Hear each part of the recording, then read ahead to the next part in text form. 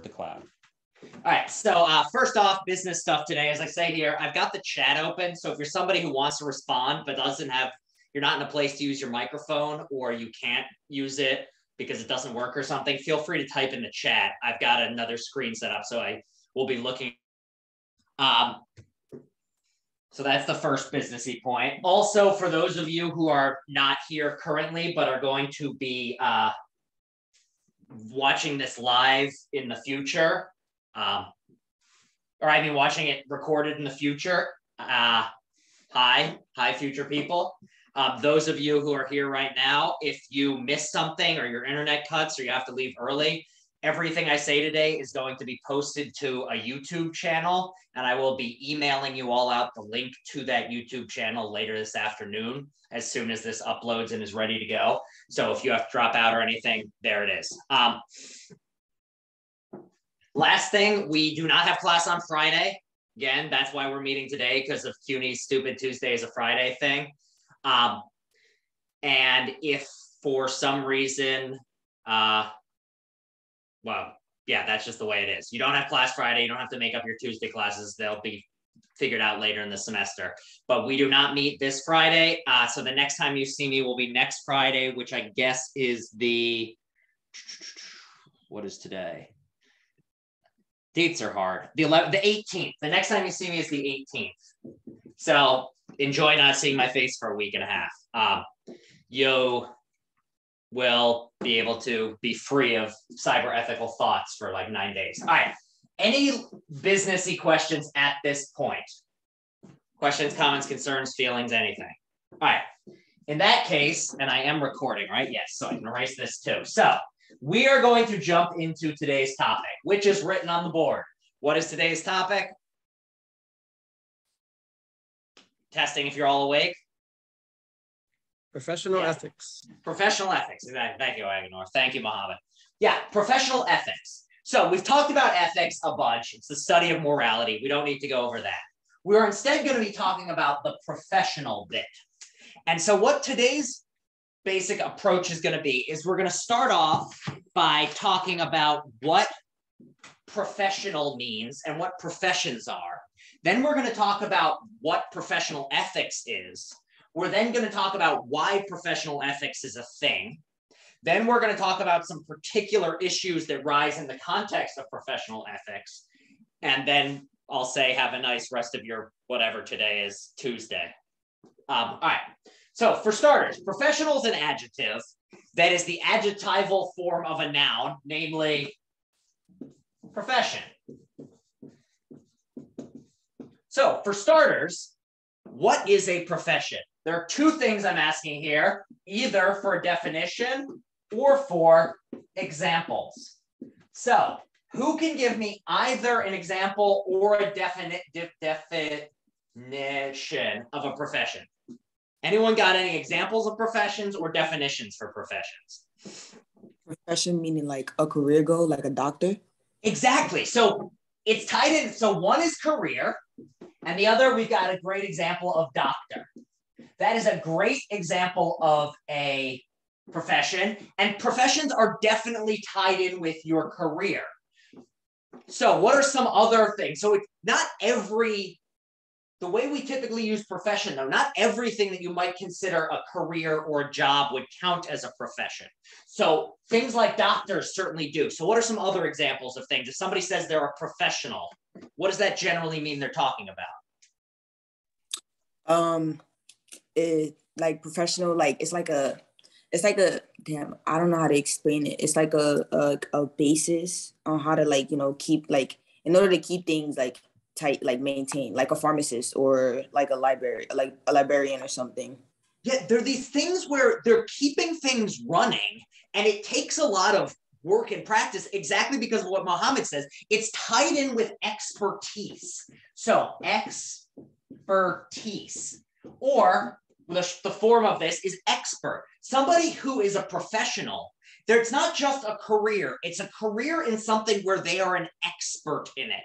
So for instance, a doctor or a pharmacist or a librarian, these are all people who have an expertise in a certain area. So what is a doctor an expert in? It's not just that they have a job. It's rather they have a job that they're an expert in what?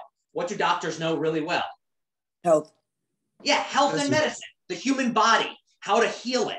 What do pharmacists know? Drugs, what to prescribe for different things, how much to put in a certain dose, how many to go in the bottle, what sorts of medicines might interact with each other.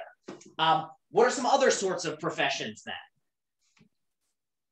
then? School safety, security guards. Yeah, you can't, not just anybody is in a position to be a security guard. Lawyer is another good one. So you can see how many of these things, anyone want any more they want to throw up here? There's tons you can think of, but this is enough to illustrate the general. Say that again, Kay. Some people do like streaming, video game streaming. Yeah, you could definitely say like a pro gamer or a pro streamer are professions. Not just, I mean, it starts off that you're not a professional in that, but by the time you're getting paid, you like, if you ever watch, how many of you out of curiosity watch Twitch? I certainly have. Yeah, these people are really skilled at what they do. Not just the video game, but in terms of running something and being an entertainer at the same time. Yeah, it's tough to do. Like there's a reason that the best streamer, I hope you're watching something good, Ahana, very good at what they do. So yeah, these are the sorts of things. Another one, athletes and engineers are other good ones. Like LeBron clearly has some God-given talent, but the man also puts in a lot of effort. Like it takes a lot of, it's not like LeBron goes home and eats candy and drinks beer all day and then looks like the human, like chiseled man he is. No, the man works at it. He perfects his craft. He knows how to do things correctly. Give me a basketball. Yeah, he spends $1 million on his body a year. Yeah, the man has, and all professional athletes these days, the dieting, the weightlifting, the sleep schedules, the meditation, the yoga, all of that. And they know better than the average person what they need to do to be able to continue. Like I go out for a run and within a minute, things hurt. LeBron is older than I am, and yet the man could not look healthier. Engineers are another one. And all types of engineers. No matter what I did, I would not be, if I were given a contract to build a bridge, my number one suggestion to you would be never, ever go across my bridge because I do not know anything about bridges and it is guaranteed to fall and you will get hurt. By contrast, a structural engineer knows how to build a bridge that will not fall over. The Brooklyn Bridge, somebody very smart built that back in the 1800s and I mean, it's had to get some construction and renovations, but generally speaking, the bridge is still there. Why? Because it wasn't just some schmuck like me making the bridge. It was someone with expertise whose career it was to make a bridge. So that's what we mean by a profession. A profession is someone who it is a career or a job, but it's a job that has expertise. And very often that's through training. Now, I think the case can be made that certain types of streamers and things like that, they didn't get official training, but through hours and hours of practice and experiment, they are able to do things that I could never imagine doing. Like even the act of streaming, like to be able to engage with a chat and play a video game at the same time is itself somewhat difficult. Like I can't, if I'm playing a video game, nothing else in the world is happening right now. To multitask like that and be good at both of them is a real skill that you have to practice. So professionals are people with training, expertise, and it's their job. It's how they make their money is in this particular area. So with that in mind, why is it that we're going to be talking about professional ethics or professions in this class? What is an example of a profession that ties in with this class? Exactly, Tyler. So yeah, information technology is a type of profession. Any sort of thing around IT. software engineer, a hardware engineer, somebody who's just in the IT department fixing issues with a company's servers or any sort of IT problems that come up, someone who works in cybersecurity. All of these are types of professionals. These are professions because not just anyone can do it. Human beings are not born able to speak Python or able to speak C++. You have to learn these things. And to get good at them, you need a lot of training. So this is why we're bringing up professions in this context, because one of the growing major types of professions today are IT professionals, information technology professionals. And so what we're going to be doing today is talking about, given that IT is a type of profession, what are some of the ethical issues or some of the reasons that IT professions, or as a profession, IT brings up certain types of ethical questions or ethical issues, or things just to think about in the context of IT professions. Everyone on board so far with what's going on? All right, so if this is what a profession is, and IT is going to be our real focus today, what do you think professional ethics is? Given what we said with ethics, what is it that professional ethics is? Any thoughts? So exactly, it's ethics for a professional, and specifically specialized ethics that come up for a certain profession. So yeah, moral issues in the workplace is another one. So it's basically what professional ethics is, a subfield of ethics that focuses specifically on ethical issues having to do with the workplace and all ethical questions that come up tied in with a particular profession. So for instance, there is such a thing as medical ethics. And what medical ethics does is it covers the specific ethical issues that come up if you are working as a medical professional. So a doctor has to worry about medical ethics. There's also legal ethics. And legal ethics is something that covers the specific ethical questions that come up for lawyers.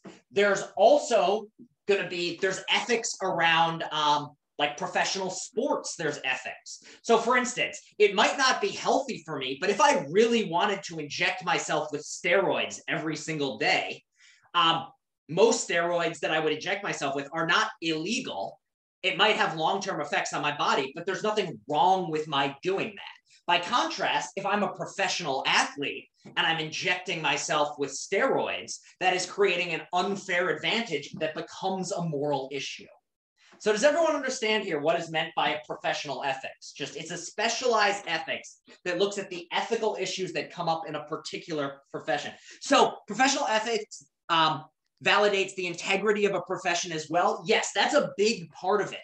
And so what I think is worth talking about, that's actually a really nice transition, is to transition from what professional ethics is to why there's such a thing as professional ethics. Where does it come from? Why do we have it? Because as we talked about a few classes ago, you might think, you know, ethics is ethics. It's simple. You know, if you know what's right and wrong, you don't need any sort of special ethics for a doctor. You don't need special ethics for a lawyer. It's just, you know what's right and wrong, and then you go out and do it. However, what has developed is very often certain types of professions have specialized ethical frameworks and ethical systems in place. And so it's not just that medical ethics is slightly different from regular ethics. Legal ethics is slightly different. Athlete ethics is slightly different.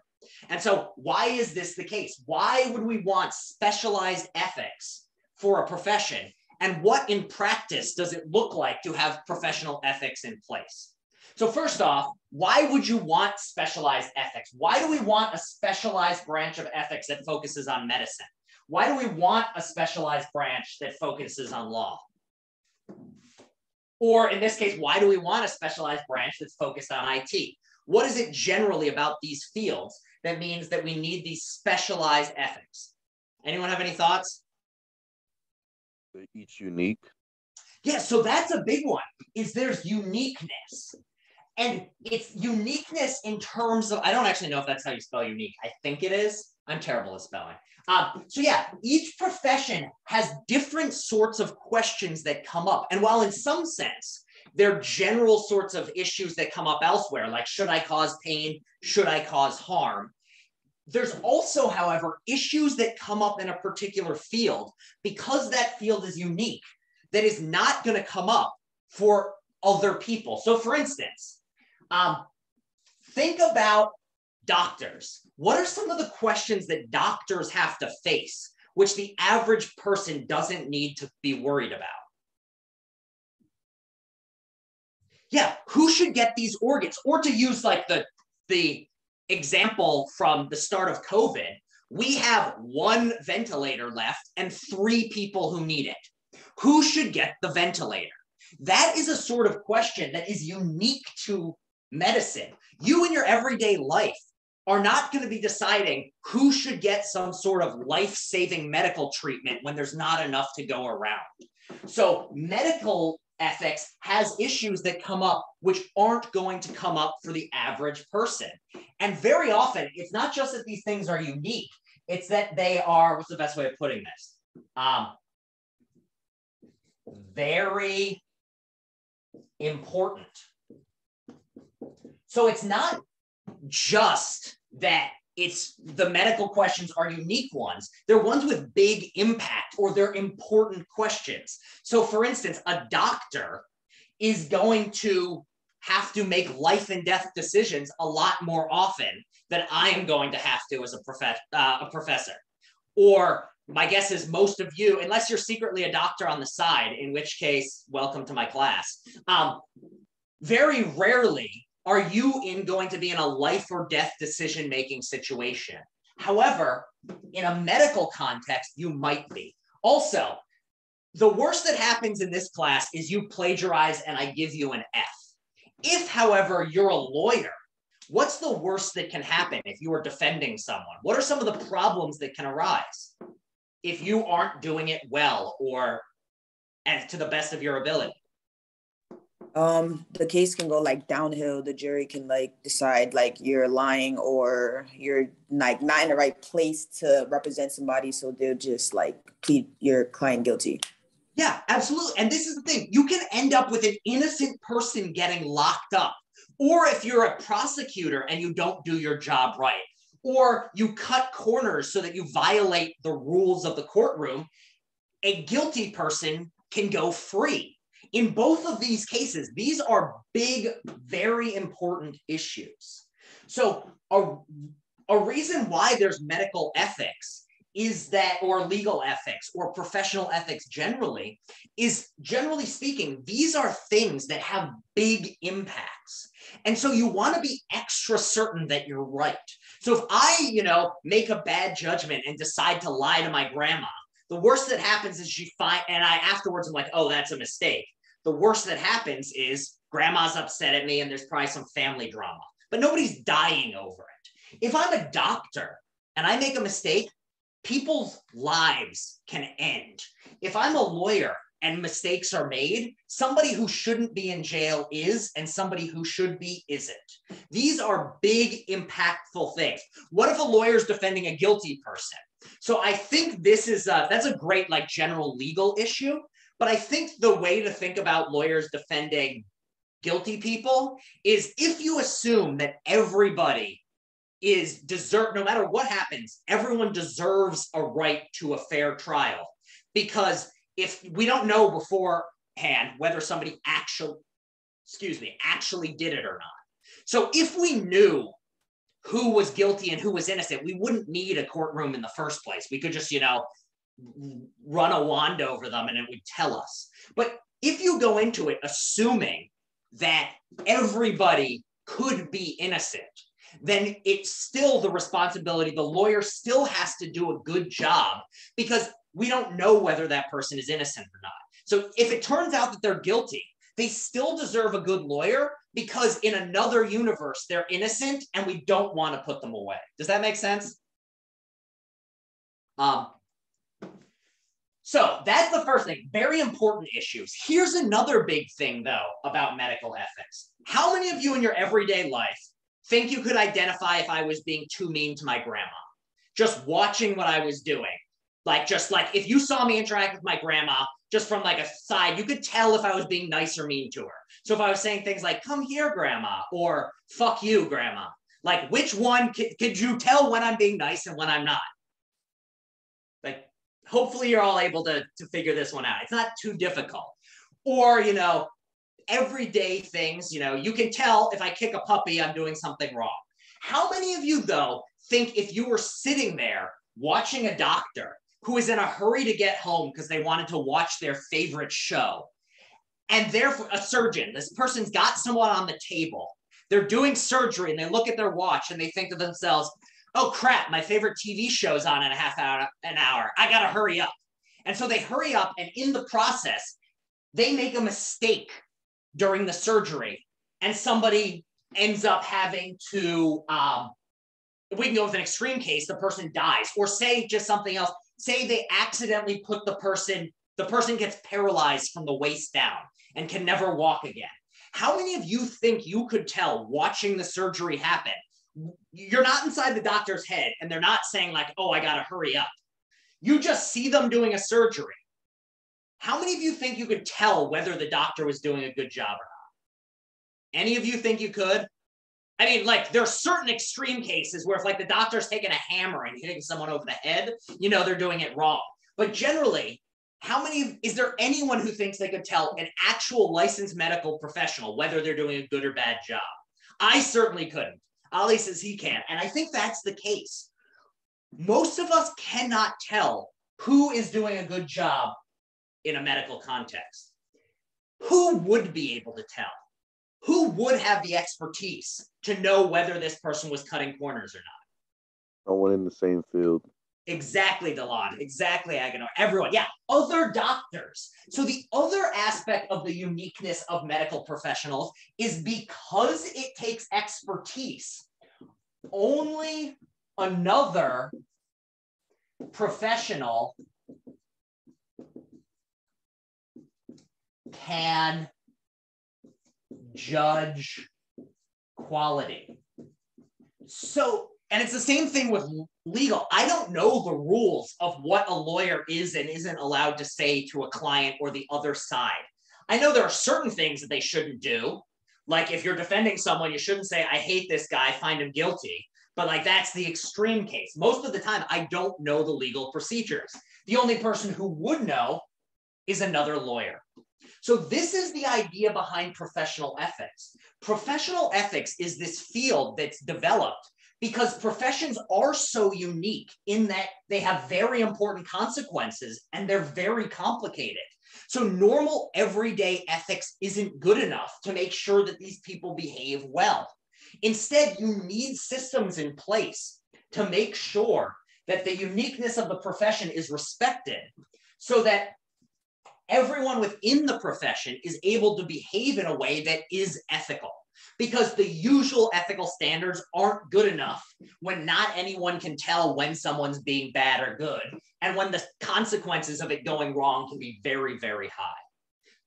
So the idea here is what professional ethics then is these fields of ethics that develop around professions that are designed to make sure that the people in that profession are held to a high enough standard, given how big their consequence be, and given that the average person isn't going to be able to tell whether the person in the profession is being a good person or not. All of that makes sense to everyone? Yeah. All right. Okay. So what I want to talk about now is we're going to kind of shift into the IT profession context. And what's the best way of thinking about this? We're going to be moving towards IT to talk about some of the special worries that come up for IT that don't exist for other professions. And really the reason why that, I'm just going to erase this, it's quicker just to write IT again. And the reason why is because what we're going to do, we're going to talk about what sorts of issues, or I guess what sorts of ways professions have found to make sure that the professional ethics is followed within their field. And then we're going to talk about how some of the issues that arise in IT, because a lot of these systems aren't quite in place yet. and what some of the consequences of that can be. That was a very long-winded way of saying we're going to talk about what medicine has, what law has, which IT doesn't, and look at the ethical issues that come out of the different approaches to professional ethics. Does that make sense to everybody? All right, so let's talk about doctors here. Doctors have a special type of ethics in place. They have special rules that doctors have to follow. So for instance, there's a rule that if you are a doctor and say you're a surgeon in an emergency room, and someone comes to say it's a gunshot wound, and you look at them and you realize they're your terrible neighbor who you absolutely hate, do you have to perform surgery on them according to the medical ethics guidelines, even though you hate them? Yeah, you took an oath. Yes. Exactly. There is an oath. You as a doctor do not get to choose whether or not to do surgery on someone. If you were a doctor and somehow Hitler ended up on your table, ethically speaking, within the professional ethics, if you refused to do surgery on Hitler, you would be fired and you would not be allowed to be a doctor anymore. So these are the sorts of specialized rules. Now, how is it that these are implemented? What is the social framework by which the doctoring profession is monitored and kept under control? Another way of putting this is, if you want to be a doctor, what are some of the things you have to do to qualify as someone who is ethically acceptable to be a doctor? Medical school. Medical school. You have to go to a special school, school. That says medical school in shorthand. Medical school. That's the first thing. And what do they give you when you finish medical school? Yeah, you get a certification and a degree. If I wanted to perform surgery tomorrow, what would I be allowed to do it? No. I need to get a certification. I need to get an MD. And then it's not just that I get these things. I need to then keep taking these tests every few years so that they don't take away my license. It's the same thing with law. If you graduate law school, that doesn't necessarily mean you're allowed to practice law. You have to pass a big statewide test to be allowed to practice law in that state. You have to pass the bar exam. If you don't pass it, you aren't allowed to be a lawyer yet. So these are the things that are in place. You've got these certification programs in place, and you've got degrees required to get those sorts of jobs. And so imagine that by some miracle, you walked outside one day, you got struck by lightning, and by getting struck by lightning, your brain was rewired so that you know exactly how to do all medicine. Wouldn't matter, if I were to put you on I were to run you into a surgery room, you'd be able to do it perfectly just because you got zapped on the head with lightning. Would you legally, even if you were like, look, I got hit by lightning, I know how to do surgery now, would you be allowed to do that surgery? No matter how skilled you are? No, you would not be. So this is one thing that most professions have, is they have these certifications, and they also have usually degrees tied in with them. What are some other things that exist to prevent people from behaving unethically in a medical or a legal context? They're kind of related to these certifications. So where does the certification come from? Anyone know? Another way of putting this is, when you graduate from college, you get a degree. Where does the degree come from? Like institutions? Exactly. So in your case, if you're a student at John Jay, you get a degree from John Jay.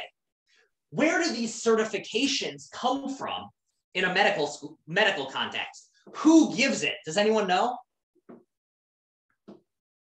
You get the degree from your medical school, but actually it's a level up from that, Mohammed. It's usually the AMA, which is the American Medical Association. And so what it is it's this giant governing body that governs all doctors within the United States. So no matter what state you're in, no matter what hospital you work at, you need to get approval from this general governing body. In the same way, I think with law, it's on a state-by-state basis. But if you want to practice medicine and say you were a doctor, you lived in New York your whole life, and then you moved to London. Well, to become a doctor in London, you need to again pass the British test, the test of the United Kingdom to be allowed to practice law there. And it's because there are these big governing bodies that control it. And who is in these governing bodies? Who's in charge of them? Anyone have any guess what we said before? Who makes these up? Who are the members? Other doctors. Exactly, Pedro. Yeah, so other doctors. So you've got certifications, you've got degrees, and you've got governing bodies. And it's not just that these governing bodies are things that will yell at you if you do things wrong. They can literally make it so you are no longer allowed to practice. And if you try to practice without the approval of the governing body, you can go to jail for that. So there are stories of, let's see, what the hell was his name? How many of you have heard of Dr.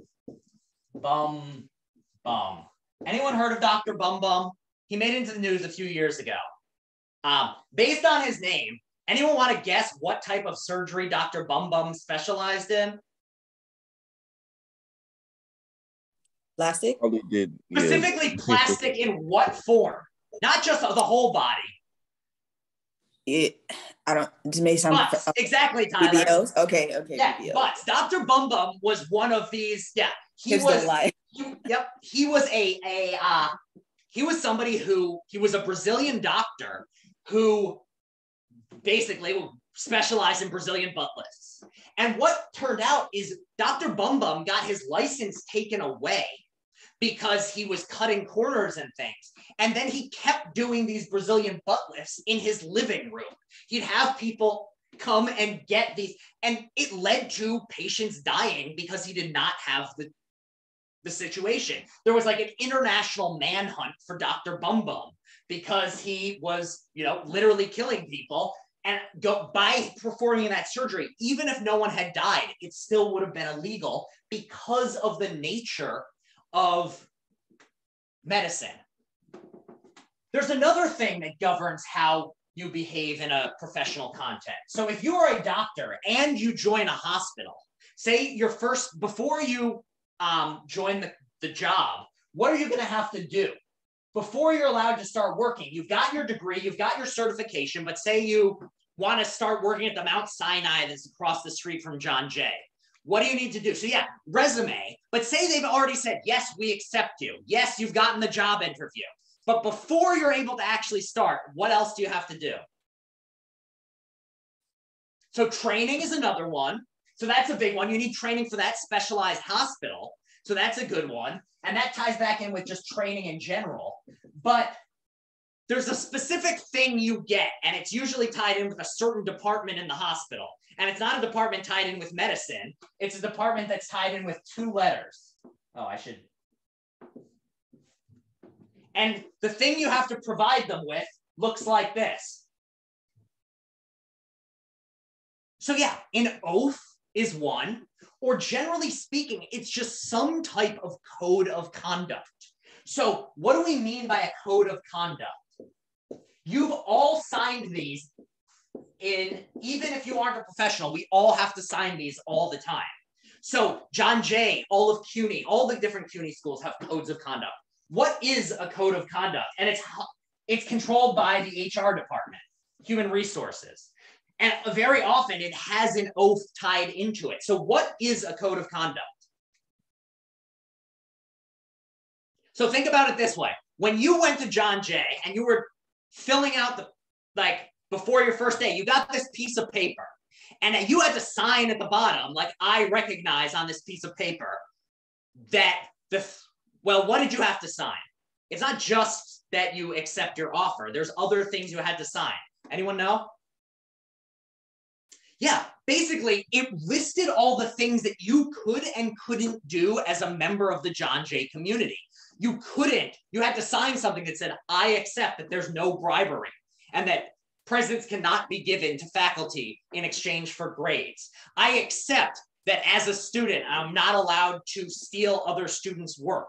I accept that I'm not allowed to have any sort of relations of a more than teacher-student variety with any professors, and professors have to sign the same thing. I am not allowed as a professor to engage in any sort of relationship with a student because of yada, all of these things. You're not allowed to use any sort of racially charged language on campus. You aren't allowed to blah, blah, blah, blah, blah. So that's what a code of conduct is. Businesses have them as well. So for instance, there are certain things where, like just to give an example, very often what a code of conduct will say is that certain types of things which might technically be legal are, there's a special consideration in a particular context. So and this is something that will come up later in the semester. For instance, legally speaking, as long as you are not using it in the threat, using the N-word is not strictly speaking illegal because of something we'll talk about later in the semester with First Amendment rights. However, if you were to use it on the John Jay campus, you would be kicked out for making an unsafe learning environment, because that is something which will make other students uncomfortable. So a code of conduct is something that says, given the particular nature of our community here, you cannot do these things, even if, strictly speaking, they might be legal in the more general context, for better or for worse. Another one is there are a lot of states in which you are allowed to carry a concealed firearm. However, on private school campuses, they can outlaw that. So even if the state of Texas says, as long as you have a license, you can carry a firearm concealed wherever you want, at a private school within Texas, they might create specialized rules of, because we're a private institution, you aren't allowed to be carrying your Glock onto campus. So does everyone understand here what this code of conduct is? It's designed to make sure that you are following the sorts of rules that exist in that institution over and above the regular, ordinary things that might be put in place by the governing bodies, or what you learn through training, or what your certification says. It's like additional rules that are handed to you generally by whoever you're working for. So in our case, or whoever you're a student with, anything like that. So does everyone understand what's meant by this notion of a code of conduct? All right. So let me think of the best way, how I want to approach this. And so just to highlight with codes of conduct, I'm just going to write down, I think it's worth highlighting these because the book talks about a lot of the important aspects of codes of conduct. And they play an important role in a workplace. And so I'm just going to write down the 5 things that the book says codes of conduct really are valuable for. Inspire, educate, guide, hold accountable, and last one, discipline. So what codes of conduct basically allow you to do is you write down in a format that everyone is supposed to read this set of rules that is supposed to tell everyone working for you, 1, what does this company stand for? So that you as somebody working there have a sense of identity and know what your company is working for and what values they have, therefore to better understand how you should fit in. It also allows you to learn what is and isn't acceptable. If you come from one company in one place and go to another company that has a very different culture, then like workplace culture, the code of conduct can help educate you about what that is. Also, if you have any particular questions about what is and isn't acceptable in your job. So for instance, one job might have a ruling that says, like different jobs have different ways of stating a sexual harassment clause. So learning how broad your place of work defines sexual harassment is something that you can learn by reading the code of conduct. For instance, is telling an off-color joke, does that count as sexual harassment? Well, the code of conduct is going to tell you what you should and shouldn't say in that context, and what also you can be punished for if you don't obey. So that's the other thing with the code of conduct. If you've read this thing and signed it, then the company's able to say, hey, look, we said you weren't allowed to do X and Y. You did X and Y. We now have the right to punish you or discipline you for this. So codes of conduct play an active role, especially in a workplace environment. The medical board allows you to make sure that you have certifications and everything else that you need to practice being a doctor. But then at a lower level, each company, each hospital will have a code of conduct to deal with more practical, everyday questions. And these are still very important because they're written by people who are in the field. So even if it's not this overview medical board sort of thing, the hospital codes of conduct are still written by other doctors. So if your hospital is serving a specific community or people with a specific need, the code of conduct will reflect that and ensure that everyone knows how to properly behave in that context. All right, everyone on board with this? We all good with these things? Yes. All right, let me take a sip of water. So I've been talking about this stuff in the context of medicine and law. What I want to do now is draw a big contrast between medicine and law on the one hand and IT professionals on the other. And what I want to talk about is how the nature of IT as a field that has developed incredibly quickly, incredibly recently, a lot of the systems that are in place for governing the profession that you have in medicine are not in place when it comes to an IT profession. So what do I mean by this? So remember I said, if you are a doctor and if you get struck on the head by lightning and you suddenly become the best surgeon in the world, but have never gotten formal training, you would not be allowed to practice medicine. Now imagine another case. You're one day thinking, maybe I want to go into computer science. All of a sudden, you get struck by lightning and you suddenly know every programming language inside and out and have become one of the best 1% of programmers in the world in terms of your knowledge and your ability to code. Would you be able to get a job the next day in IT? I mean, it depends. Like IT is just not gonna be like, okay, you know every code, here you're hired. Like they gotta know like what you know, where'd you get your education from, how'd you go about it, what codes can you do, what codes can you not do? Are you willing to learn more codes? But say that you get in there and you're like, I know every code. And they're like, well, prove it to me. And say that what you do here is you just take 24 hours and make an incredibly effective program. Is that going to be enough to get you the job? Yeah. Yeah, it is. And so Tesla does not, this is a good one. Mohammed says Tesla does not require it. You just need to show some experience. And even in most cases, generally speaking, it helps to show that you have an education in computer science. But if somehow you got in front of a company and showed them you could code, and they saw how effective you were, even if you're self-taught, you do not necessarily have to have gotten a computer science degree. There are instances of people who become high-level programmers who start their own company who never went to college, never finished high school.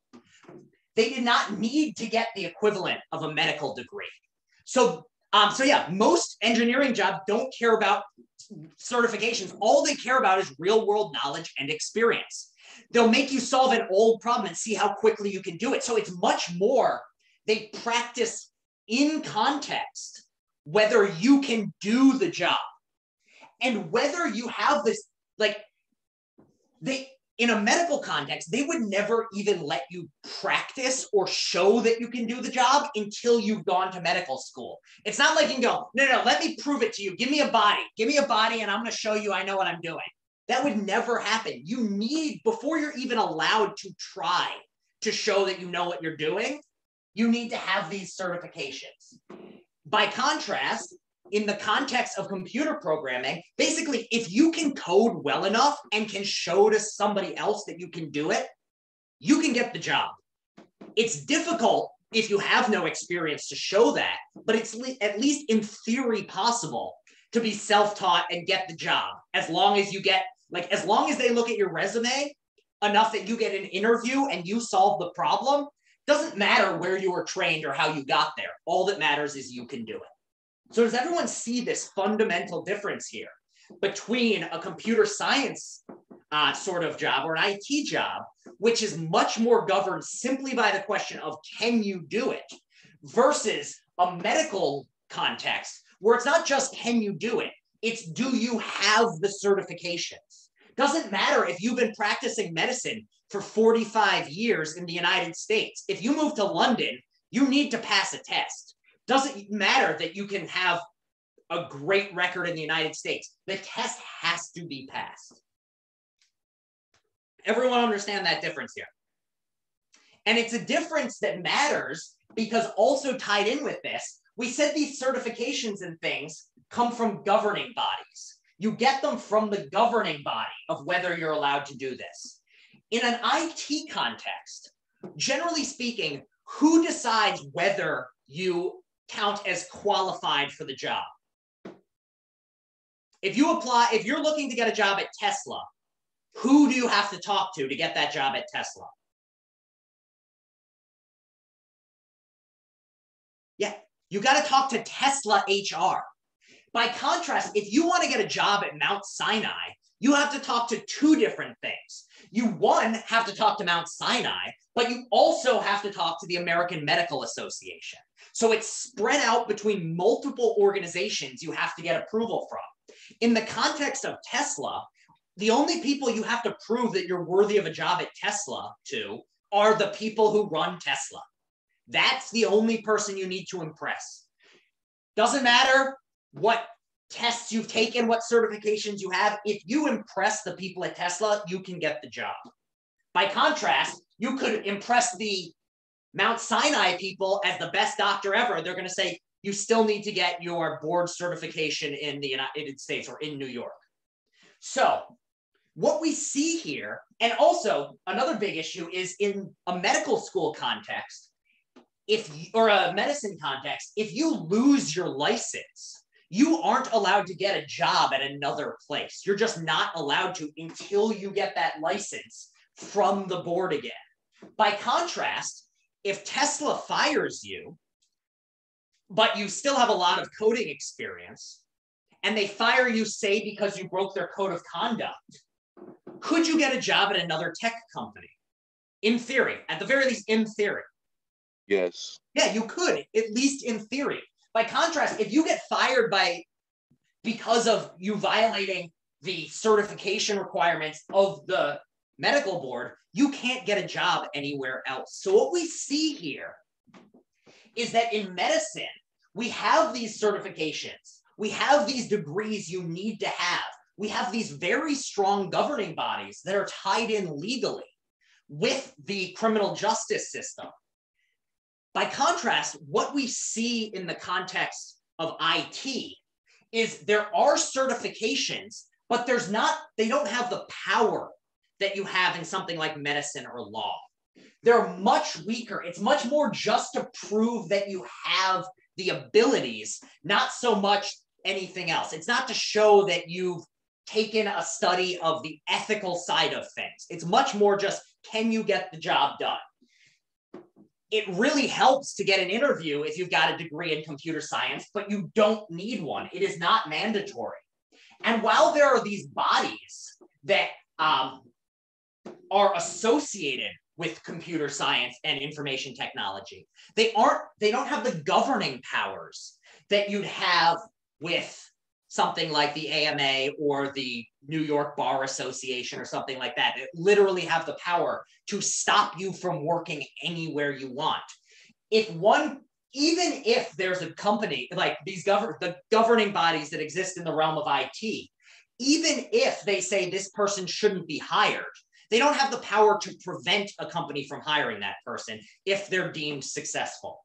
So what we start to see here is in the context of, if we go from medicine to IT, what we start to see is that a lot of the systems that are in place for ensuring a professional ethics in other fields are much more lacking in IT. Things that we take for granted for doctors don't exist in the same way for medicine. And there's a simple reason for this, which is basically medicine's been around a lot longer than IT has. And it took a while for medicine to build up these systems in place. It used to be the sort of thing of, if you say you're a doctor, you're a doctor. And if you can get clients to let you do surgery.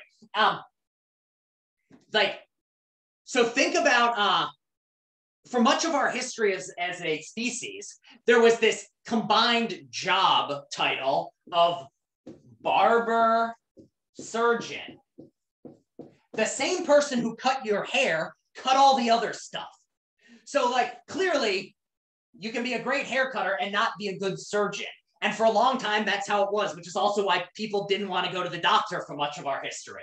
It took time for these systems to get in place. But before that happened, it was chaos. And with IT, we are to some degree in the chaotic early stages still, because IT as a profession that is so common and everywhere is something that's really only come into existence since like the 1990s. That was really the first time that IT became a profession as opposed to something people made businesses out of their mom's basement because they found computers interesting. It only became a field recently. And because of that, a lot of the things that we have in place to govern behavior are not there. Does this like general picture make sense to everyone?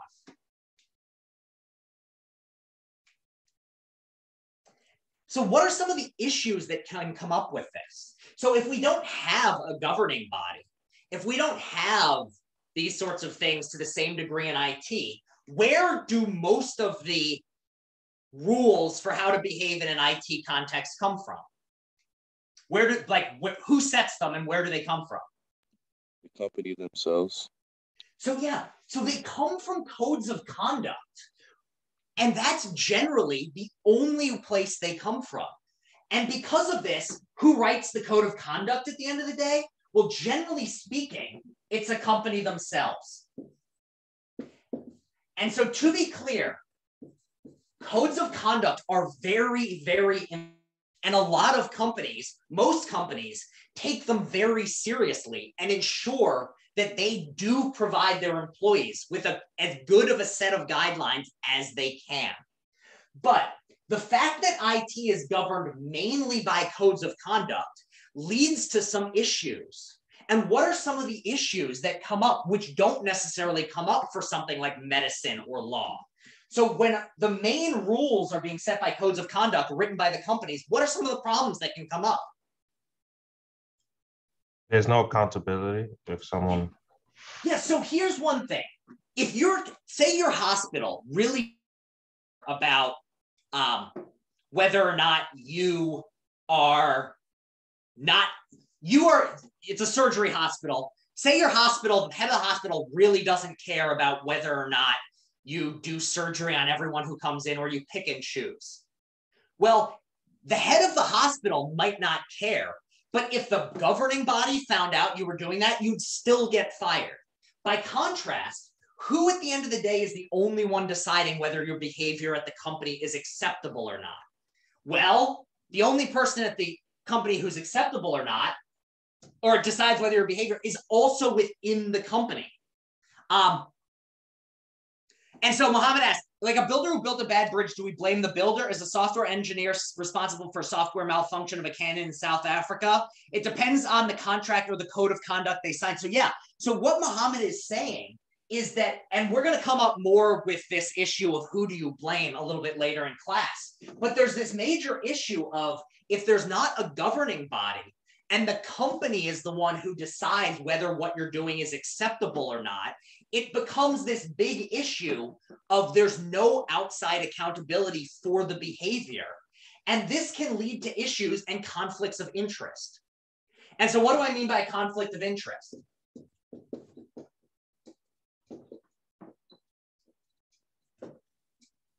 What is a conflict of interest? Anyone? How many of you have heard this phrase before?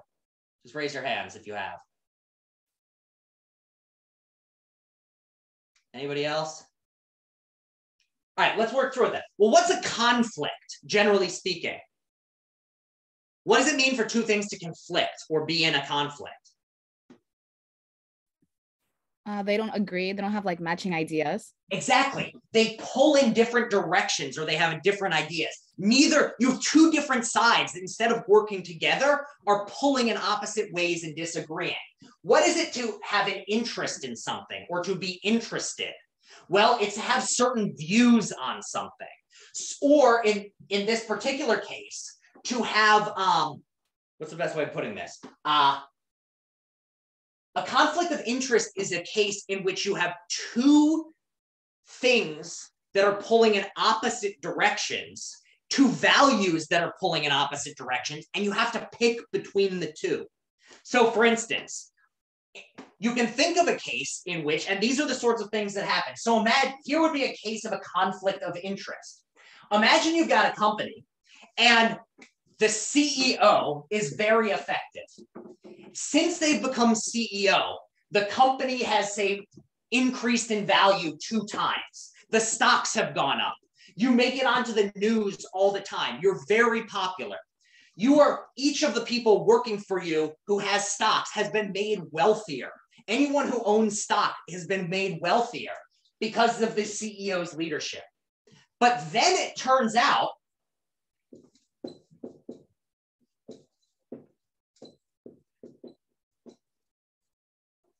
the CEO has been sexually harassing someone in the workplace. Why is this a conflict of interest? Well, on the one hand, the CEO is doing something bad for your company. On the other hand, the CEO is doing something good for your company. So if you are an outside source and you see this and you see sexual harassment, your job as, say, a court would be to decide, I don't care about how much profit you're making as a company. All I care about is the sexual harassment side. You have no conflict of interest from the outside. If, however, you are on the board of directors of this company or you're involved in the company and firing this CEO would cost the company money and this information coming out would hurt the stock price. Now you've got this tough decision of, do I do what's just here or do I keep doing what is making this company money? That is a conflict of interest. And what we find is when there's no governing body outside and rather the rules are set from inside, conflicts of interest are far, far more likely to come up. And so that's one issue where the only thing governing your company is a code of conduct. You end up with these cases in which companies, the only thing that decides whether somebody's held accountable by a code of conduct is the company themselves. There's no outside source. And what this leads to is if an employee is deemed successful enough from a business standpoint, this person will continue to work even if there's this terrible sort of thing going on. Yeah, Mama says, companies become the judge and the jury. That's exactly right. They first judge, they don't just look at the facts and they don't just decide the punishment. They're the ones who first decide, should this person be punished at all? And then they decide how much this person should be punished. And then they do the punishing. But instead of it being entirely from a moral or ethical standpoint, a company cannot help but allow the monetary considerations to come into effect. So what you have, therefore, is in an IT context, a lot more power ends up resting with the company. Yeah, who will guard the guards becomes a big issue. And in a medical context, you've got watchers watching the watchers. You've got the person who's looking to make sure that the individual hospitals are following the rules. In the case of many companies, be it in tech or other sorts of big companies, what very often ends up happening, and especially in tech because it's so new, is there's not really systems in place to guard the guards yet. So does everyone understand that first issue here? And that basically just as a professional in an IT context, you are going to be facing ethical questions that are, I guess a way of putting this is you have less guidance for any ethical question in the workplace in IT than you would for other fields. And that's just something to know about. Because the fact is, if your company doesn't care what you're doing, unless it gets out, and we'll talk about that in a little bit, as long as the information stays within company and your company's doing unfortunate stuff, there's not really an outside source, legally speaking, to go to in a lot of cases, unless there's a law being broken. Any questions on that first issue with it? Yeah, that's exactly right, Nicole. Usually in IT, the only person who decides if somebody's going to be held accountable is the company themselves, which leads to these conflicts of interest. There's no outside sources. And one thing that we're seeing, so just to put this in like current context, one of the things we're currently seeing in the United States today with big tech. So one of the things that is happening when they're bringing Facebook and all these other companies in front of Congress these days, what they're attempting, the reason that this is happening is what the government is beginning to want to do is to build these systems to hold these companies accountable. Because up until this point, the only person that was responsible for deciding what Facebook was going to do with your data was Mark Zuckerberg. The only person who was deciding what Amazon was going to do was Jeff Bezos. And so this was leading to issues, and we end up with these ethical problems around things like privacy and stuff like that. Because at the end of the day, why was Facebook collecting all your data? Because it made them tons of money.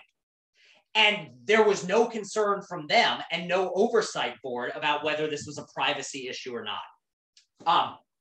We'll talk more about that stuff in our privacy unit, but that's the general idea. Yeah, the companies decide whether any employee is to be held accountable. And sometimes things like whether to hold the CEO accountable or not ends up being decided for reasons other than purely ethical reasons, because companies at the end of the day have a job to make money. Any other questions on this first issue? Another issue with codes of conduct is they're often very vague. So what does it mean for something to be vague?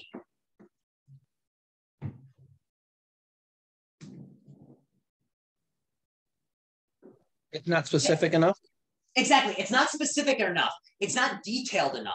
So for instance, the book gives some examples of codes of conduct that have been suggested by some of these loose, they're not really governing bodies. They're rather organizations that are associated with a lot of tech companies. And yeah, not detailed is another way of putting it. So a lot of these codes of conduct say are things like, you have an obligation to be honest, an obligation to help the world. Well, what does it mean to help the world? Different people have different views on what helping the world consists of. And whether a certain behavior by you counts as helping the world is so open to interpretation that this basically doesn't do any guiding or holding accountable. How is it that, companies will say things like, we want a safe workplace environment? Well, what does that mean? Does that mean there's no insults thrown around? Does that mean there's no criticism of other people? Like, to what level? So unlike an American Medical Association set of rules, which are very, very specific, and because they're written down by this organization, there's a lot of history of what different things should mean. And there's also a lot of rules around things like what does you must engage in surgery mean? Well, we have many years of interpreting that. In a legal context, they're all lawyers who know exactly what every word means and people who have trained in interpreting these things. In a company context, these things can be so vague that they provide no guidance at all in a lot of cases, or very limited guidance. All right, any last questions on this, with the issue with codes of conduct being the only ones? And to be clear, I don't want to paint the picture that there are not good companies out there. And I would argue, especially in this year, more and more companies are genuinely concerned about these things. like making sure that their companies are following professional ethics, and that there is a real push to make sure that people are creating a healthy, safe work environment. However, implicit in this whole structure is the fact that the codes of conduct create, if they're the main rules, no matter how good your intentions are, it can lead to these issues because of things like vagueness, because of conflicts of interest. Also things like, who's writing the code of conduct? Well, the company is. And very often, people who work in a certain field have similar backgrounds, and they might even with the best intentions, miss certain sorts of considerations in the workplace. People are intrinsically biased in a lot of ways. So that's another issue where even if you have people who genuinely care as much as possible about making the company a safe, good, moral, ethical working environment, it's difficult to do that from the inside on all occasions, just because we're all biased in our own certain ways. All right, everyone understand everything we've been doing thus far? All right, so here's what's going to happen. Delon, is that a question? I was just saying yes. Okay, awesome. Thank you. All right, here's what's going to happen. I'm going to pause the recording. I'm going to take my 3-minute bathroom break, and then I'm going to come back and we're going to power through the last couple things I want to talk about this class. All right, so I'll be back in like 2 to 3 minutes. All right, so just to summarize, the main thing I want to have takeaway is professional ethics are these ethical systems designed to govern particular professions, because professions are very unique in that they can have big consequences, and it's not easy for the average person to know all the details of them. And in many, ideally, because of this, you'd have a lot of systems in place to make sure that companies working within this profession are able to behave ethically. And this means having outside systems to govern and make sure that what's being done is right. However, in IT context, because it's such a new field, in a lot of cases, there's issues with the only thing governing employee behavior is codes of conduct written by the company themselves, which can lead to conflicts of interest, vagueness of what to do, biases in the field that ideally we wouldn't have. And so if you end up in a IT profession, just know that in a lot of cases, you might end up with ethical issues that you wouldn't necessarily have to deal with in a different field. And because the law is going to be changing, things that used to be normal practice might shift. All right. Last questions, comments, concerns on this before I move us on to the next issue. Anything? Okay.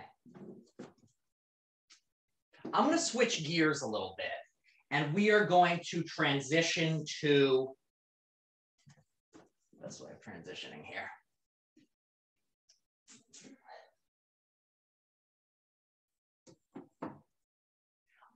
This is a good place to talk about this issue because it comes up in the context of professions, but this is really a more general issue about the world today, but it really does come up a lot in the context of information technology. So,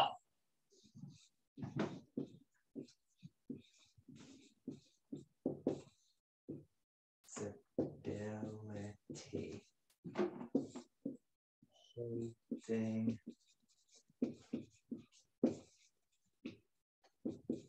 So, what is it to hold someone responsible for something? What does that mean? Responsibility in the sense of hold someone responsible. It's kind of a tough idea.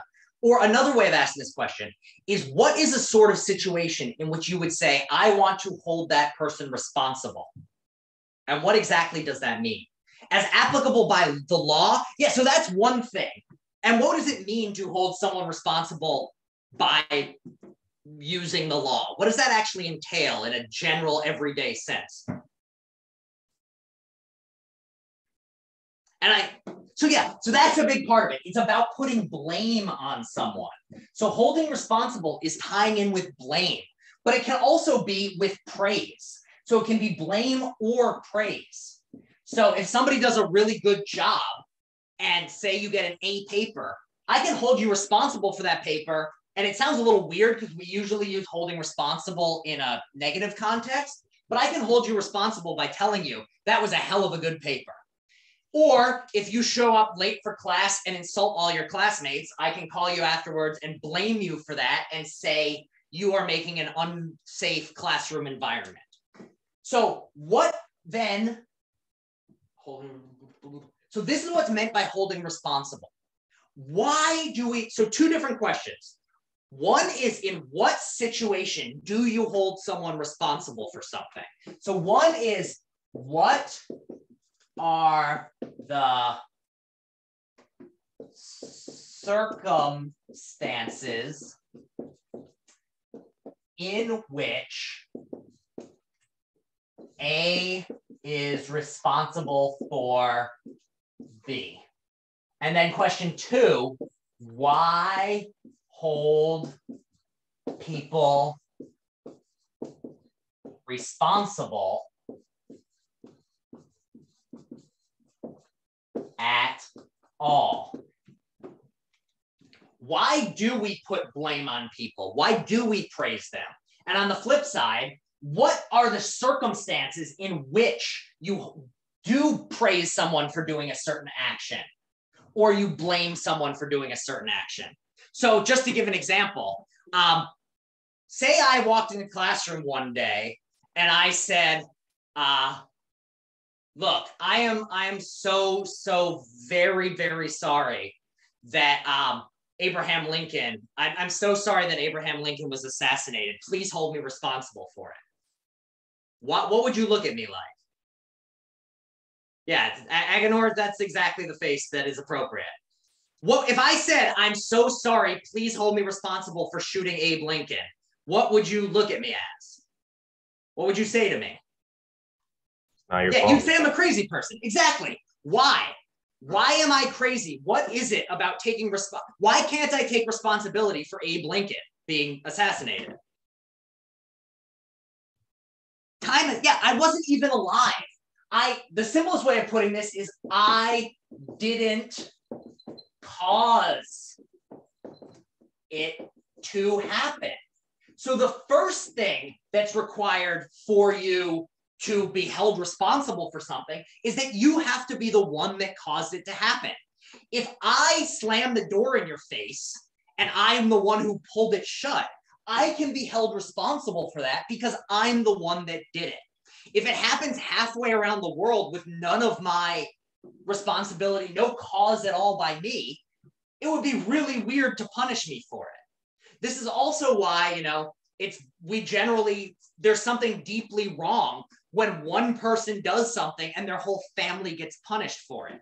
Because those other family members didn't cause it to happen. It was the one person.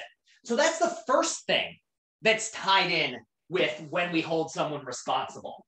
We hold someone responsible when they caused something to happen. But that's not the only thing that goes into responsibility. So imagine that, let me think. So imagine that, I think the best way of framing this. Imagine that your best friend sleeps, they crash on your couch. And the next morning, when you both wake up, you go to show them this new, I don't know, what's something new that you've gotten recently that you'd want to show off to your best friend? Anyone got anything? Yeah, your new phone. Say it's your new phone. And your friend takes the phone and looks you right in the eye and just starts smashing it on the counter. They just start smashing it on the counter. Would you hold them responsible for this? Would you blame them? Yeah. Of course you would. Now imagine the friend crashed on the couch the night before. And unbeknownst to you, this friend is a sleepwalker. And while sleepwalking, they bumbled around, knocked your phone on the ground, and accidentally stepped on it, cracking it, and you need to get a new phone. Would you hold them as responsible and blame them as much in that case as in the case in which they looked you in the eye and smashed it? No. No, not as much. Why not? What's the difference here? In both cases, they caused the damage. But what's the big difference? Delon?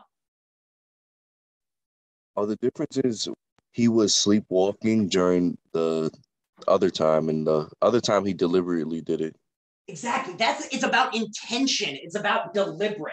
Intention versus or intentional / deliberate. So if you do something by accident, it seems like it's not as bad as when you do it on purpose. So that's a big thing. So when it comes to the holding people responsible, it's about what you're intending to do and also whether you actually caused it to happen. Now, there is another element tied in with this, which is, think for a second about drunk driving. Why is it that drunk driving is illegal? Is it that when someone gets behind a wheel drunk, they are actively trying to kill people? No, nobody, unless they're a true serial killer, no one who's ever driven drunk did it with the intention of killing anybody. But why do we, if a drunk driver hits someone, why do we still hold them responsible?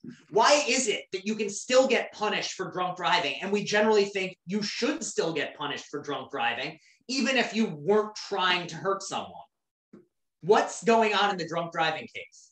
Because they were Being negligent. intoxicated. Oh, you can speak. Sorry. No, it's like you're being negligent if you do something like that. Yeah, that's a big one. Delon, did you want to follow up? I was just saying they were knowingly intoxicated and still went behind the wheel. Exactly. It's that they knew the risk. So it's not just that you punish people when they do it intentionally. It's even if they intend to do something risky. So it's not just that you have to intend to do something. It's rather that if you intend to do something, knowing that there's an implicit risk in it that can cause harm. So the worst case is a case in which, like, if you commit first-degree murder, what you have done is you caused someone to die and you intentionally planned the whole thing. And you did it step by step, and you're going to go to jail for life. If you get behind a wheel drunk and you run someone over, you are still punished, and you are still punished quite heavily. But it is slightly different. It's usually not punished as harshly because you weren't intending to kill someone. That was the result, but you were still intending to do something that was risky. You still intentionally chose to engage in a behavior that could cause harm. So the circumstances in which you hold someone responsible is when they cause something to happen and they either intended it to happen or they did something intentionally that had a high risk of causing something else to happen.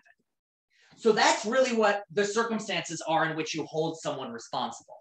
Now, why is it that we hold people responsible? And there's a few different answers here. Why is it that we blame people for things? What does that do for us? Why don't we just go, drunk driving, it happens, children die, it just happens. Why isn't that our response? Why is there something more? Without accountability. Closure / justice, I think, is a big one. There's a sense in which if somebody has done something and we don't punish them for it, there's just some primal feeling of that's wrong. Also for accountability, and what do you mean by accountability here? I don't know. You're spot on. I just want to see if you can pull that out a little bit. And don't worry if you can't.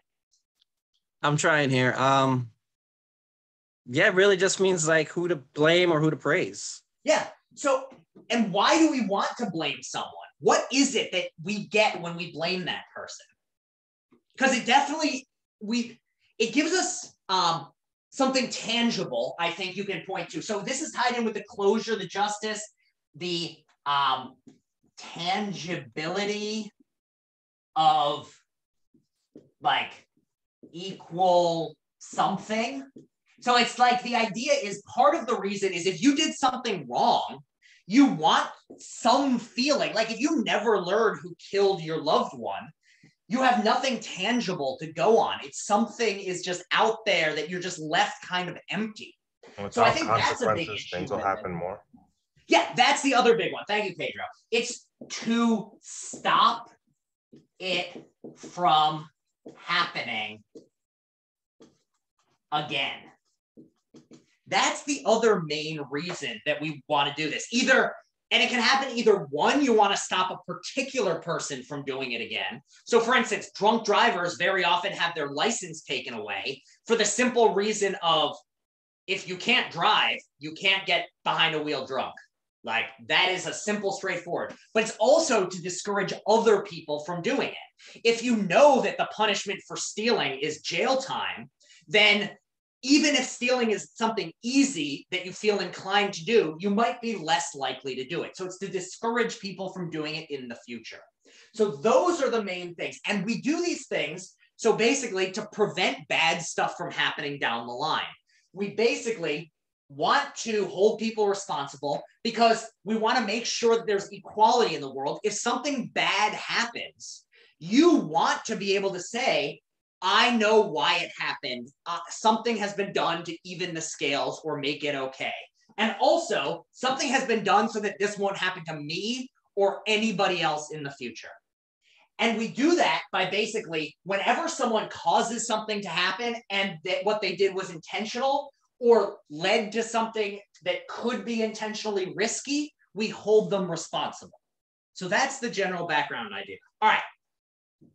Why am I bringing this up in a context of computer science? Why am I bringing this up in the context of professional responsibility? Well, there's a rather straightforward reason for it, and I want to bring up this difference here with a little imaginary case.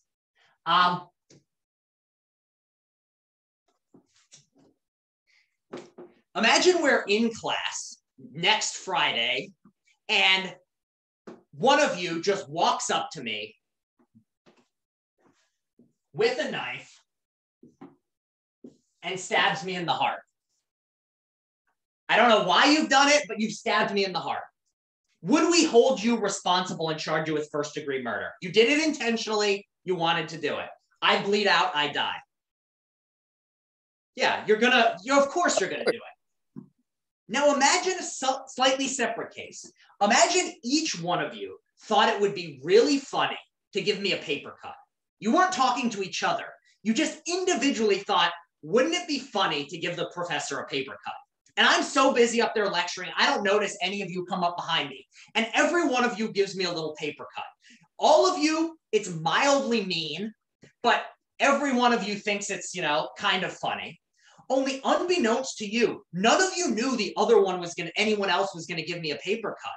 So you just thought you were giving me one paper cut. But by the end of class, I have 35 paper cuts. And because, say, I have something that prevents my blood from clotting, I bleed out and die. I am now dead from these 35 independently given paper cuts.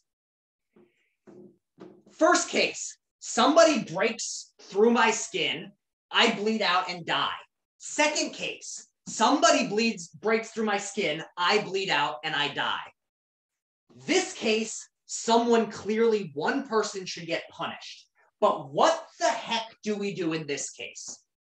What do we say? On the one hand, nobody intended for me to die. Like, that's very clear. You intended to give me a paper cut, but you didn't intend for me to die.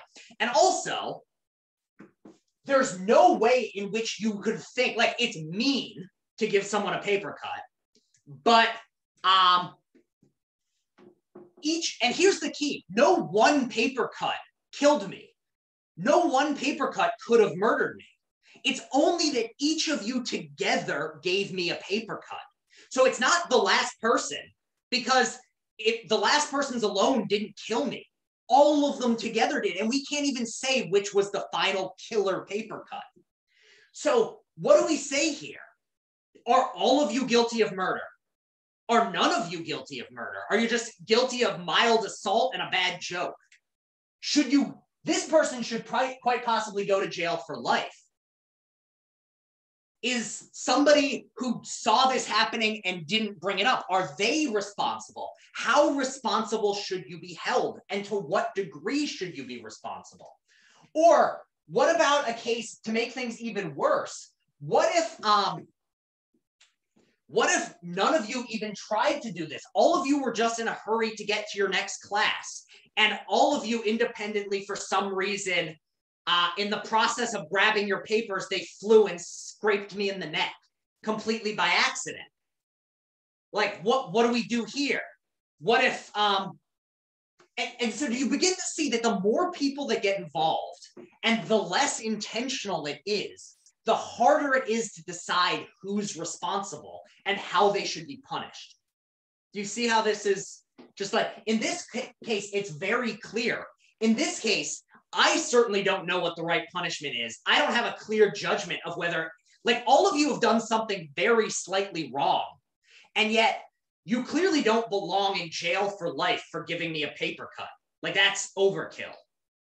And yet your paper cuts caused me to die in some extreme sense, but also no one paper cut did. Now, why am I bringing this up in this context? And I think it was Muhammad who brought up a related case up above. Was it you, Muhammad, who brought up the weapons system in South Africa? Yeah, so why then am I bringing it up in this context? What is it that why am I mentioning this weird paper cutting case? What is the connection to tech?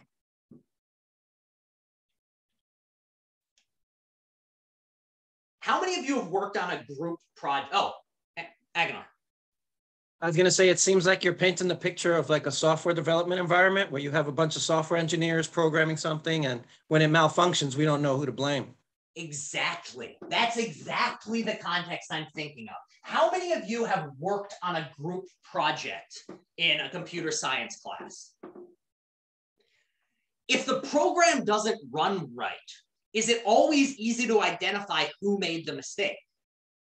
Because each of you are doing some of the code. And not only that, each of you is, it's not like either of you is trying to make a mistake, but mistakes might get made. And so there are actual cases in which these sorts of things have happened. So there was a case there was a missile, I'm not sure if it was the South African missile, there was some missile system that misfired and shot down a plane. And there was another case in which there was a radiation treatment machine in a hospital. And do people know what radiation treatment machines are used for? Anyone? When would you go into a hospital to be radiated, Pedro? Cancer. Yeah, cancer, exactly. So these things are designed to kill cancerous cells. And so what happened was, this thing, I can't remember the exact numbers, but let's say it was supposed to give you 1 unit of X-ray to zap, or whatever N-ray, or whatever type of ray they use. Well, there was a mistake made in the programming, and it was something like 10,000 were released. What do you think happened to these people who went to get cancer therapy and got 10,000 times as much as they were planning on? Yeah, they got these people died. So 7 people died. The question was, who is responsible? And when they actually looked at the code, they found multiple independent bugs, just like in the paper cut case, in which no one bug caused the malfunction. Rather, the bugs together caused the malfunction. And not only that, no one knew who had done which code lines exactly, because it had all gone through quality control and different people worked on different things. So what ended up happening was just this big, I can't draw emojis, but this was the basic response by the end. No one knew what to do about it, because you couldn't really punish any of the individual engineers because they were doing their best. Those of you who have coded, how many of you think you could code 10,000 lines without making a single mistake? Yeah, it's humanly impossible. Yeah, it's not going to happen. So it's just part of the nature of coding and computer science that these things happen. However, on the flip side, and so it looks like what we want to do is look at the case and say, if somebody died simply because of the nature of the field as something that has mistakes, you can say something like, oh, well, that's an unfortunate consequence. But think over here. Did they intend to do something risky? And this is where it begins to become messy. Because to somebody outside, how can you identify whether the company was doing something risky or not? If you find out that how do you judge risk in computer systems? How do you decide whether this company that made the mistake was doing their due diligence or not? How can you tell from the outside if a cybersecurity system is safe enough? What counts as safe enough? At what point do you want to blame the company? And at what point do you just hold your hands up? And this is leading to major issues because we don't know if you're the one if your loved one was this poor person who died from the cancer machine, it's very unsatisfying to be told that's how computers work. Like, that is not what you want to hear. You want somebody to get punished, but how can you decide what the correct punishment is? Who would you even hold responsible? And so this is really what the issue is that comes up in the context of computer science more so than ever before. Because starting in around the year 1750, 1800, we started with the Industrial Revolution having many people working on the same objects. So it used to be the case that if you had a chair, that chair was made by one guy who was a chair maker. So if it broke, you knew exactly who to blame. But if it's getting made in a factory, who do you blame? Well, you blame that company and that factory, but who do you blame within the factory? But these days, remember the other year when those Samsung phones were blowing up in people's pockets? Like, who do you blame for that? The battery was made in one place. The design was built in another place. The machinery was assembled in a third place, and it was being designed and sold in a fourth place. How on earth do you sort this out?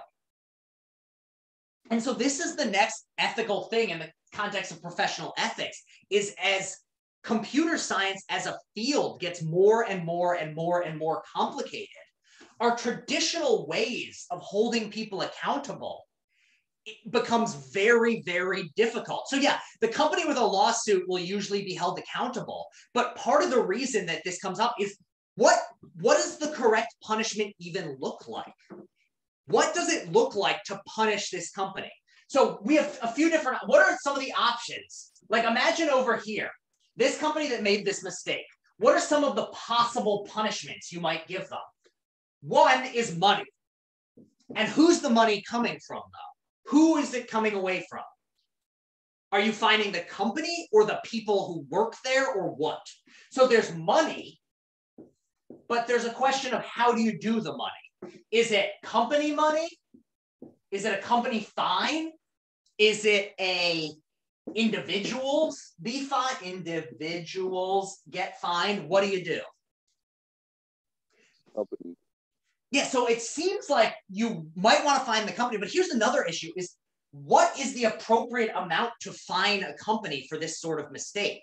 So to go with a practical case, I guess this was like credit card numbers are always getting stolen in large numbers. So say there's a hack in which 300. So let's go, and we'll talk about this one later in the semester. Target was hacked one year in which basically they didn't have a very secure network, and somebody installed a bunch of card readers into their card reader machines on Black Friday and stole something like 300 million credit card numbers worldwide. What is the correct amount to fine a company like Target? Do you want to try to cripple them as a company?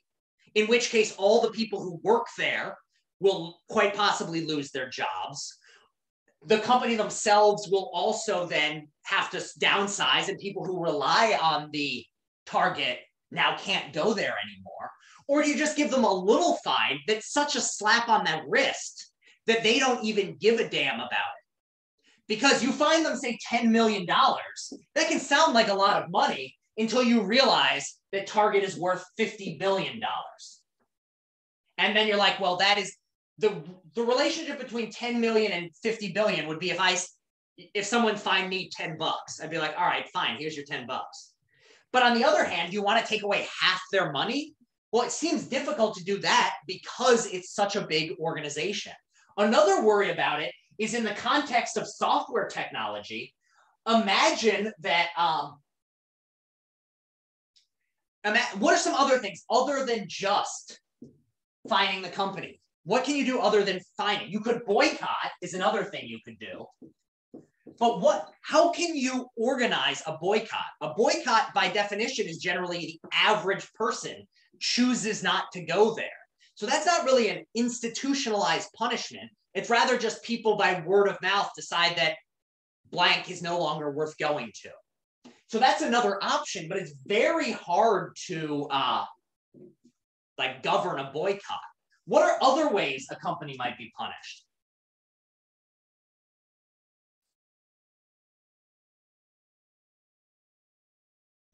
Yeah, you could fire people, but then we get back to the issue of who do you fire if we don't know who made the problem? So that also doesn't seem to work well. You could also just dissolve the company entirely, but that leads to this same issue as before with individuals who are in no way responsible getting punished. And this just also, if every tech company that something went wrong was dissolved and all their assets were taken away, nobody would go into tech because it would be so risky. Like no one would try, if Tesla learned that the self-driving car was, if anyone was killed, they were going to be shut down as a company and all of their assets were given to the government, Elon Musk never would have gone into trying to build self-driving cars. Now, maybe that's a good thing because maybe you hate self-driving cars and don't trust them, just like I do. I don't trust them yet. They're scary to me. I don't like robots. Except for Roombas. I really like Roombas. I have a really hard, everyone know what I mean by a Roomba, the little vacuum cleaner? I have a really hard time not trying to carry on conversations with them. They just seem alive to me, and so I often find myself talking to them. They don't say much back is the only issue. But most of these things, if you dissolved a big company, you lose out on lots of other companies. If a company who lost your credit card information was just completely dissolved, no companies would accept credit cards anymore. And you have to decide, well, how do you punish this? So the real issue here is because of how integrated all of these modern pieces of technology are, it's very difficult to come up with general rules of how to punish them. And even then, how to punish a company in a way that doesn't end up hurting innocents as well.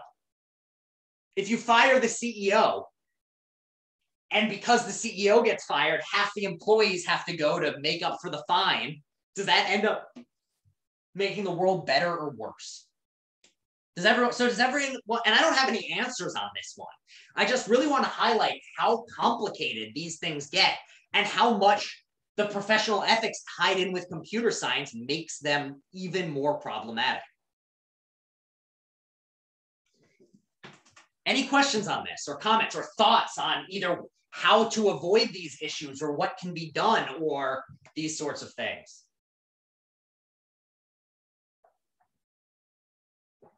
I do think that one thing we're finding more and more though, and just like something that's worth talking about in the context of Facebook. Yeah, there are so many pieces involved, as Tyler says. Yeah.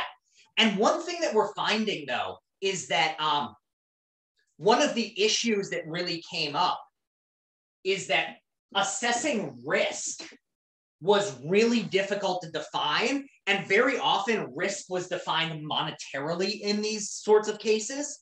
And what we're starting to see is that at the very least, there has been a shift in the past few years, thanks to privacy issues, in which there has been an attempt to redefine what counts as risk in the context of a company. And companies are beginning to be held accountable for things that they weren't before. They are beginning to be held responsible for things like violating your privacy. And the expectation is that they will not do so, which is leading to these major issues. The last thing I want to talk about then is one of the other things. So there was this talk about boycott there for a second. And so what I want to talk about now is, and this will probably come up again later on in the semester. But what I want to talk about is how Actually, no. Let's save this for our discussion of when we get to regulation, because I want to talk about this is something that, you know, wasn't in the textbook until very recently, or if at all. This wasn't something the textbook should have talked about until very recently, but it is now something that we cannot help but discuss. And so I want at some point in the semester to talk about cancel culture and really the ways in which it has come to be and what the ethics, both for good and bad, of it are. But I think we're going to save that for the regulation class, because so it won't come up till later. But what we find is one thing that is happening is when people are dissatisfied with the punishments that are coming through, one of the things that ends up happening to replace this is that cancel culture sets in and boycotts set in. And this leads to many good results and many bad results at the same time. And different cases need to be talked about, to just talk about how, because there's no system in place and because this is so hard, what ends, and we're in a social media age, social media world, what ends up happening is people who are left frustrated by what does or doesn't get done, when somebody dies and no one gets punished and people are left feeling that sense of wanting closure, cancel culture will step in for better and for worse. So we'll talk about that more, but I just want to kind of highlight where we're going to be going later in the semester with cancel culture. Any questions on any of this stuff so far? We all good? How are y'all holding up? We doing all right? You still with me? Yeah, we're good. All right. So I want to finish off with just a quick discussion of the last topic I wanted to get to, which is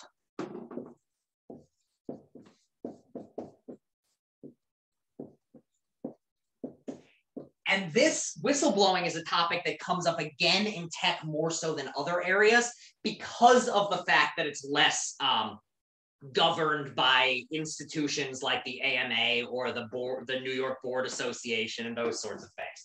So first off, what is whistleblowing? And I don't mean it in the sense of like literally you take a, like, not like what a referee does in a sporting event.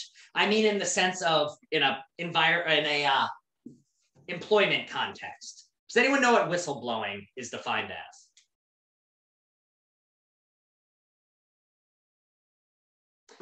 So here's the way to think. I'll just put down the definition of what whistleblowing is. Whistleblowing can be very not fun.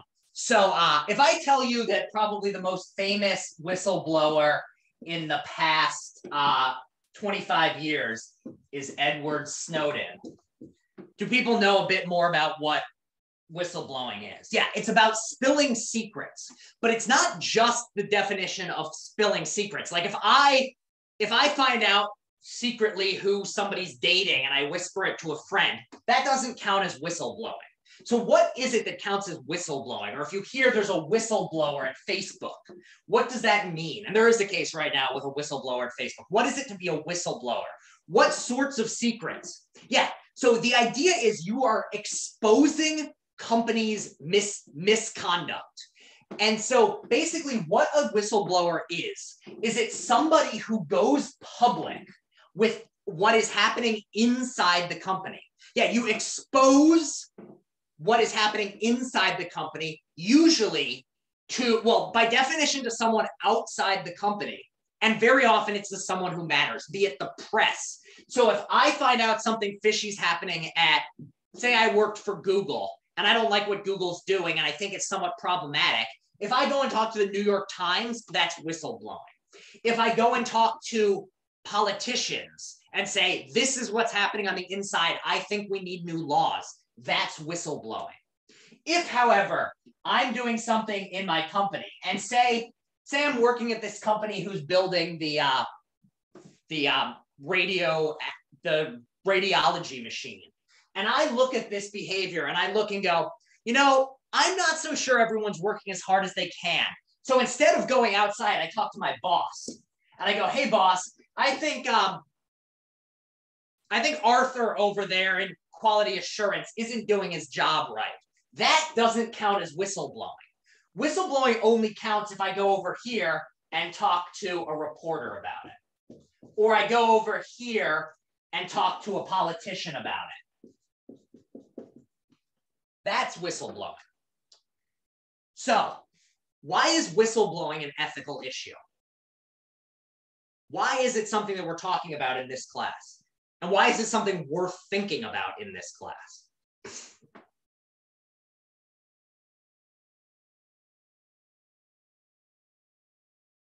Yeah, so one thing to know is very often whistleblowing goes against a code of conduct that you've signed, because a company might write a code of conduct in such a way that whistleblowing violates it. So you've got this issue of, should I do something which could get me fired, and by the letter of the law is not allowed at this, or by the code of conduct not allowed, in order to stand up for something bigger. And this is why whistleblowing becomes this ethical issue, because it's very hard to judge whether something is right or wrong in these sorts of cases. And very often, the reason why it comes up is when the main thing governing a company's behavior is a code of conduct, it becomes very difficult to stay within the company and not go outside of it. And the other thing with whistleblowing that's tough is, like, it becomes an ethical issue because there's the practical component of a company doesn't want you to blow the whistle generally. It affects their bottom line because it puts them in a bad light. So there's a real ethical issue as the whistleblower of, should you do this thing? There's also a major issue from the outside of how should you feel about someone who's a whistleblower. I mean, the Snowden stuff has died down because of time, but at the time, whether he was the conversation wasn't like, is Edward Snowden a really good guy or kind of a good guy? The debate was, is Edward Snowden a hero or is Edward Snowden a traitor? And that's the level with whistleblowing in which these sorts of things come up. Any other? So I guess a general question is, when do you think you should whistleblow? What are the contexts? And the book talks about one, but the short answer is there isn't a good one answer. But what sorts of things do you think you should take into account? Imagine your company was doing something that you deemed unsafe or unhealthy. What would be the level it would have to reach for you to feel comfortable saying something? I think If safety is being like put in jeopardy. So safety, I think, is a big one. What else? There was somebody else who said something. Yeah, I was saying that I think that if you feel like you shouldn't work at that company, you're more likely to quit or resign, and that you would have to follow the code of conduct so you can whistleblow or whatever. Yeah, and I think there's a big issue here with having to decide, and this is the tough thing, like, we can all look at someone who does the honorable thing, but many of the people who whistleblow have their lives ruined. Like, so you really have to ask yourself, what are you able to do? And I do think, though, like, there is a certain case, though, where you have to ask yourself, if people's lives are on the line, does me losing my livelihood make it worthwhile? So, I mean, there was, to give an example of whistleblowing that happened this week, there was something whistleblowing-esque in the NFL this week. Anyone know what it was? Anyone who's a National Football League fan? Or a sports fan at all, or reading about it? So basically what happened this week was there was a former coach who's African, I think it's Latino, African-American, Black Latino, who basically is suing the NFL for racial discrimination. And this man's career as an NFL coach is probably over because no owner is going to want to hire the guy who sued them. But his thought was like, this is bigger than me, and I'm willing to give up my dream for this other thing. And so you can look at these sorts of cases and you just really have to assess, where are you? How does it fit in? But I think safety is a big one. Another thing worth highlighting with whistleblowing is, if it's the sort of thing that you can talk to your boss about, talk to your boss about it. I know it's uncomfortable to talk to a boss about something upsetting, but it's a lot better to talk to a boss than not talk to anyone. The only time to not talk to the boss is if you think the very act of talking to them might get you fired. Also, the other good thing, if you end up in a situation in which you have to whistleblow, what's the best way of putting this? Keep your receipts.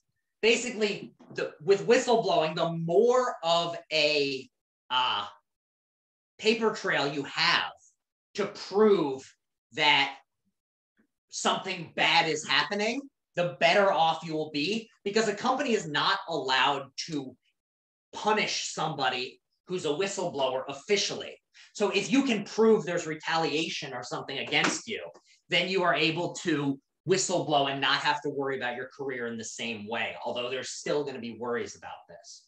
Does anyone else have anything they want to say about whistleblowing on this front? And what I want to finish off with is talking about why whistleblowing is, practically speaking, so difficult in a lot of cases, and just highlight the existence of these things. So I want to finish off by discussing NDAs. And this isn't really an ethical issue. I mean, it ties in with ethical issues, but this is more just a practical thing to know about as you get jobs at companies. What is an NDA? Anyone know? Non-disclosure agreement. What is a non-disclosure agreement? It's basically an agreement that you like are not allowed to disclose with any other person but the people you disclose the information with. Exactly. It's basically a thing that you have to sign when it's very often in the code of conduct that says, I will not talk about anything that's happening at this company outside of the company. And you can obviously see why a company would want this. If you are Apple and you're working on, like, or say you're Google and you decide that you want to take over the, so you want to say develop, well, actually, let me think about it. Say you're Apple and you want to get into the self-driving car game, and you've discovered something that's going to make your self-driving car way better than Tesla or Google's. If you start talking about it at parties, is Apple going to be happy about that? If you're talking about all the secrets of this new self-driving car and to all your friends at the parties, no. Why aren't they going to be happy? Why doesn't Apple want you talking about the self-driving car that you're designing at parties? So one is they want to talk about it, but say you're describing the machinery, exactly. Someone might steal the ideas. If you're at a party with a Google employee, then they might take that and go back to Google, and that will hurt the company. So very often, there are these non-disclosure agreements to prevent against that. However, the worry with non-disclosure agreements is very often they can stop you from people from talking about things on the inside or whistleblowing without going against the code of conduct. So be aware whenever you get, and if there's one takeaway from today's class, whenever you get a new job, as boring and long as it is, read the code of conduct you get. See if you're signing an NDA. Also, very often companies today will have things like a social media clause in your contract. It will say something like, I agree not to say anything disparaging about the company in a social media context. If you go on your Instagram and are shitting all over your employer in your Instagram live and someone finds out, there are cases in which that can be a fireable offense. So just know about these things when you go in and read your code of conduct. All right, I'm completely out of gas and I'm having a little trouble breathing at this point. So I'm ending class early. It's harder when it's online because I feel like there's less of a back and forth, so I have less time to breathe. Although not wearing a mask was nice. Does anyone have any questions about what we talked about today at all? Anyone?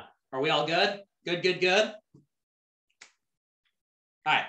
Pop quiz. When do I see you next? Next Friday. Next Friday, exactly. Which I think we said was the 18th.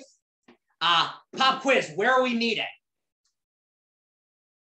In person. Class. In person. Back in our classroom. Yep, same classroom we've been in at school. All All right, in that case, if nobody has any questions, everyone's good. I'm going to tell you all have a great Tuesday. It's very weird saying have a great Tuesday instead of have a great weekend, but have a great Tuesday. And I will see you all in 10 days. If you have any questions about this class or anything else, feel free to shoot me an email. And this class, I'm stopping the recording right now.